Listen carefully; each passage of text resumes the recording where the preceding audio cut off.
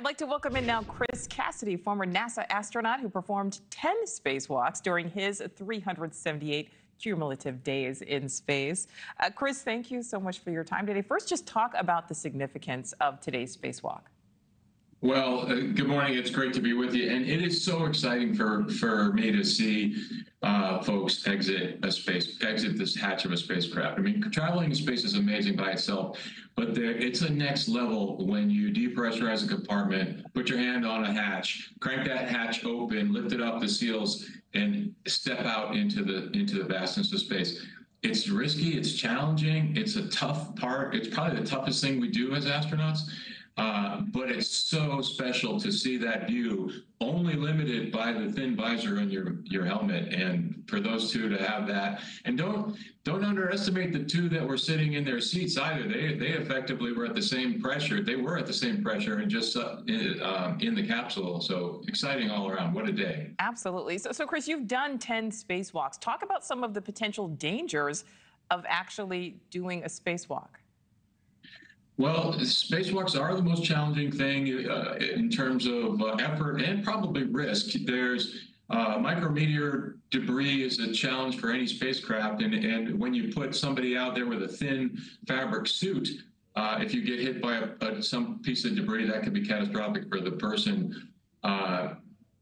There's different types of malfunctions that can happen with your suit itself. Now, the suits that we use to walk around on the International Space Station have a backpack called a PLIS, and all of your life support is contained there.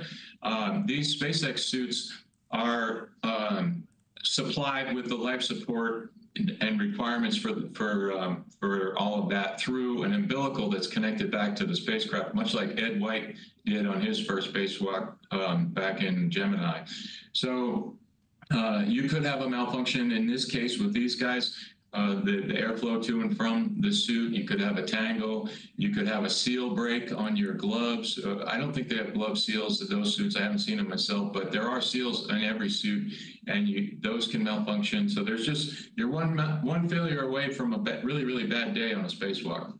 So Chris, I have to ask you, because Elizabeth there talked about an estimated $300,000 per person to be a part of this. I mean, that's something that most of us will never be able to attain. Do you think that we are potentially heading to a situation where space does become the final frontier, but maybe only for the ultra wealthy?